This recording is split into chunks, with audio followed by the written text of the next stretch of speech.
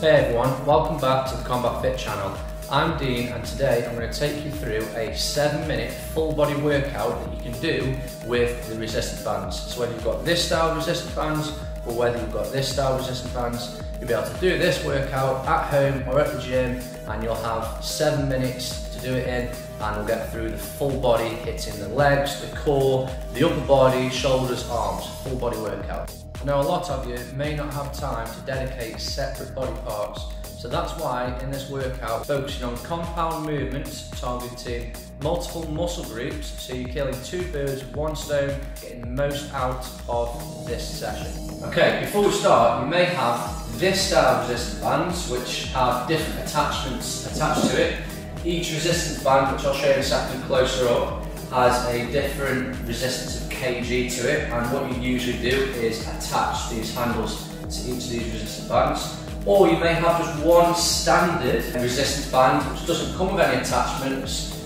For this workout, any of these resistance bands are perfectly fine, because with this resistance bands we can change the intensity and the difficulty depending on how we position our feet. And also with these resistance bands, all we simply do is change the attachment to the resistance strength of the band. Okay, so first exercise, which is the overhead squat press. Now this is going to target your legs, so your quads, hamstrings, and also your shoulders and a little bit of triceps. So we've got big muscle groups going on and multiple muscles going on, and that's why this exercise is a compound movement. So if you've got this style of resistance bands, use obviously a weight that's comfortable for you. Okay, so I'm just going to start with the light one just because of speediness. Feet shoulder apart, toes turn slightly outwards. Flip your hands in the opposite direction, so your hands are palms facing up to the ceiling. Resistance bands are on the back of your forearms, and all we're simply going to do is squat, so sit through your heels, nice and low, pushing these outwards. Come up, press above your head with the resistance bands, and then back down again. Nice, smooth, controlled reps. So control it on the way down and then explosive on the way up. Okay, so you're going to do 12 reps of that exercise. So squatting down and bringing it back up again. Now, if you've got this style of resistance band and you can't resist anymore, so some bands come off the limit, which means I can't press any more than that. So if that's the case, stand on the band on one side, again, feet shoulder apart, grab the band in the middle, so you make this kind of A shape with both hands, squat down, sit through your heels, press both hands with your knuckles up towards the ceiling. So just imagine you're punching the ceiling with both hands. Squatting down, press above your head. Squat down, press above the head. So our next exercise is banded rows. Now this is going to target your back muscles and around and behind where the shoulder blades are, as well as a little bit of biceps. Now there are a few good versions you can do of this. Obviously if you're using this style of band, then wrap it around your feet. Now the only issue you've got with this is you kind of tying your feet together. So as long as you can untie yourself, then that's fine. Feet together. Chest forward, back straight. Now don't start here because there's no resistance there. So start with a little bit of resistance. Chest forward, back straight, slight bend in the knees, and all you're going to simply do is drag your shoulder blades back, squeeze, hold for a second, back in, squeeze, hold for a second like this. Okay, so you pull it in between those shoulder blades. Imagine there's a sponge between your shoulder blades and you're squeezing that water out of the sponge, just dragging them back. Squeeze it in, keeping my elbows tight in, I'm not flaring them out, keeping those elbows pinned in, squeezing, and back again.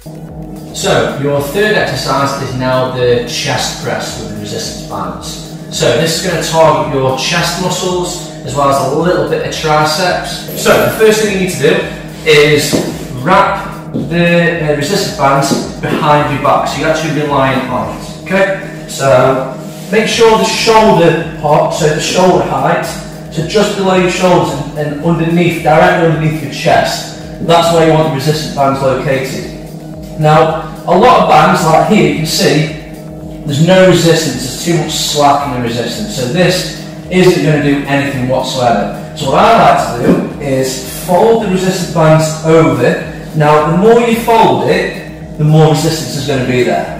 So you're going to grab the sides here, Now already I can feel that resistance band because there's that tight resistance already here.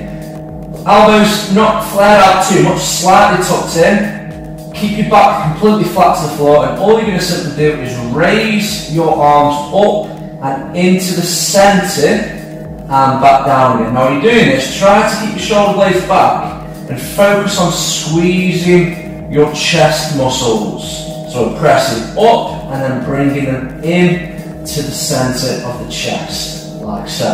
And again, we're going to be doing 12 reps on this exercise, just like we've been doing on the previous exercise. Now I'm not rushing this movement, 2 seconds up, 2 seconds down. Now from the front, it should look something like this.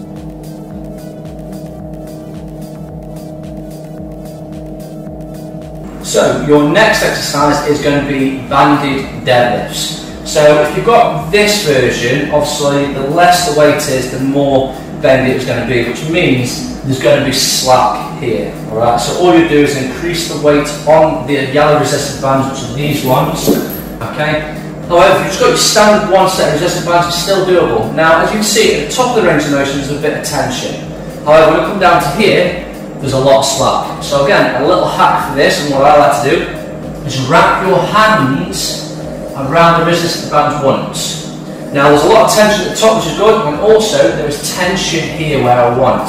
Now, this exercise is going to target your hamstrings, so the back of your legs, your glutes, and also your core muscles.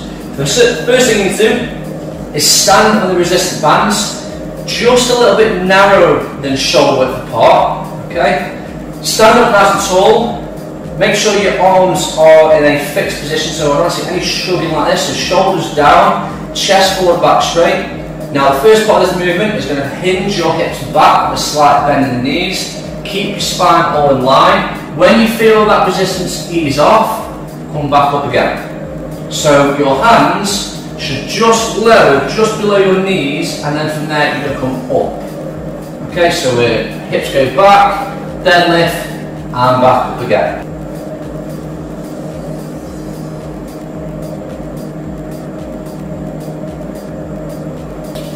Now your next exercise is going to target your lats, which are just below your armpits. Now again, you can use the other style resistance bands, or you can use your fixed resistance bands that have no attachment. Now to do this, it's going to be called a lat pull, okay, or a banded lat pull.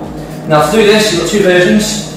Okay, so if you don't feel any version here, grabbing the handles, then what I tend to do, guys, is fold the resistance band in half. Grab the resistance bands at the edges.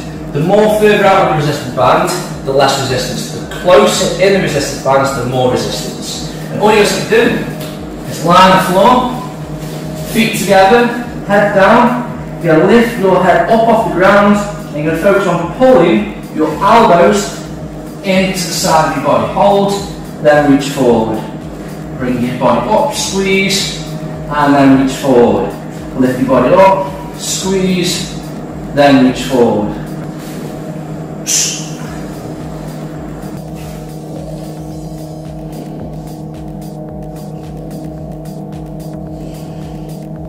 Now your next two exercises, we're going to focus on more isolation. So instead of big muscle groups, we're focusing on them smaller muscles. We're just going to touch up on a little bit of arms. So the first isolation exercise is going to be targeting them biceps, so the front of your arms. Now, if you've got this style of resistance bands again, all you simply do is change the attachment to the weight and the resistance that you want. If you've got your single resistance bands, then all you simply do is stand on it. Now the standing position is important because that's what's going to make this weight easier or more difficult. One foot in the middle is the easiest version. Now the key thing to this is make sure you touch your toes, make sure the band is right in the middle, because the last thing you want is be on your toes and this to flip up and smack you in the face. We've all seen them memes and YouTube videos previously, which we don't want you to do.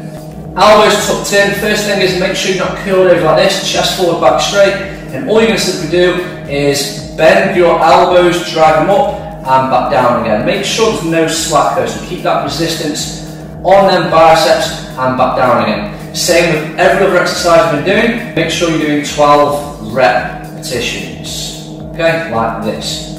Now to make that more difficult, so the medium version would be to stand in the middle of the bands with both feet. Now first of all, make sure one side isn't more resistant to the other. Because if you do that, you're going to end up with a muscle like Popeye, and we don't want that either. So again, both feet in the middle, make sure the resistance is even, and you'll feel that resistance a little bit more now than the first variation I showed you. Now the third variation of this is feet shoulder width apart, so a little bit wider. That adds the resistance, and now I can feel that weight even more on the biceps.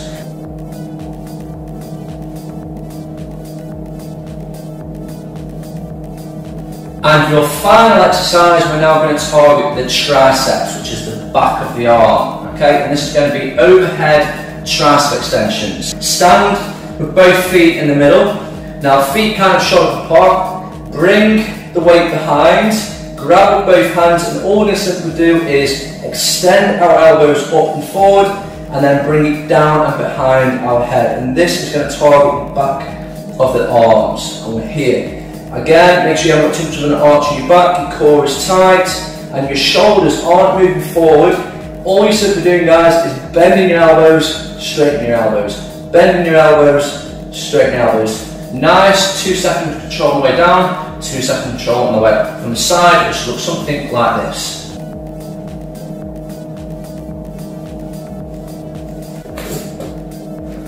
Awesome job, everyone. Now remember, them compound movements are going to be effective. It's going to cut a lot of time out of the workout, and you should get this workout done in 7 minutes. Now if you want to increase that workout and you want to make it more difficult, then do 3 sets of each of those exercises. So the beginner level would be to do 1 set, then move on to the next exercise. 1 round, then move on to the next exercise. 1 round, then move on to the next exercise. Now the intermediate version would be to do 2 rounds of each of the exercises. So 2 rounds of the first exercise, then a little rest, move on to the second exercise, do 2 rounds of that, move on, and so on. And then obviously the advanced version would be to do 3 rounds of each of those exercises. Now obviously the more rounds you do, the more time it's going to eat into. So intermediate will probably take double the time, and then obviously the advanced version would take triple the time. So it's going to range anything from a 7-minute workout, depending on your experience level, to a 28-minute workout. I think we've done that, no, 21-minute workout, okay? Now, if you've enjoyed today's video and you want to see more of these videos, then please hit the subscribe button down below, and also comment on this video of what you enjoyed the most, what exercise was the most effective, and let me know your thoughts of the next video and what you would like to see next. Cheers guys, and I'll see you at the next one. Stay fit guys.